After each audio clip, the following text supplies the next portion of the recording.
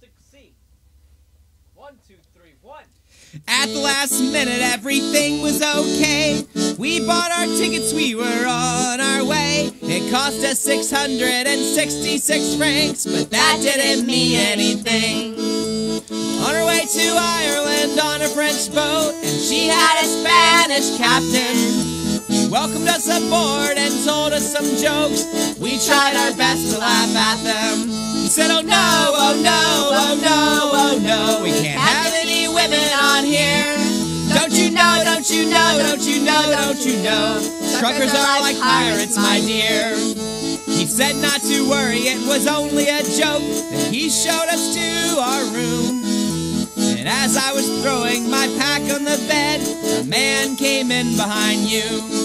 Said, hey little lassie, are you alone? Do you need some company? Then he saw me and he turned to leave, saying he was sorry. We closed our door and we locked it shut, then jumped up on our fluffy beds. Blankets and pillows were luxury to us, we had 24 hours in them. The captain, he knocked and he woke us up. He told us it was time to eat. There was cake, there were fries, there were all sorts of drinks. And then we looked out at the sea. The waves, the waves, the waves, they rose up 30 feet. Then down, down, down they'd go, and our stomachs started to sink.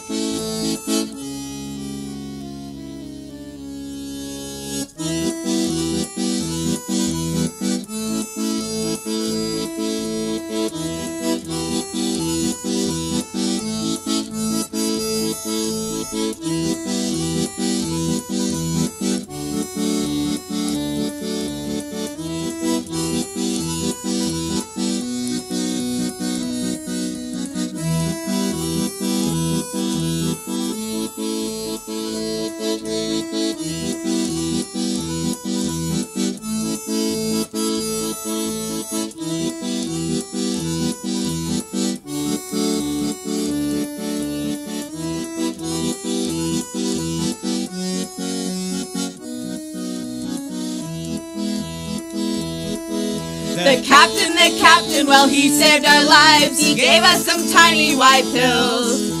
We went to sleep for the rest of the ride, woke up to the side of Green Hill.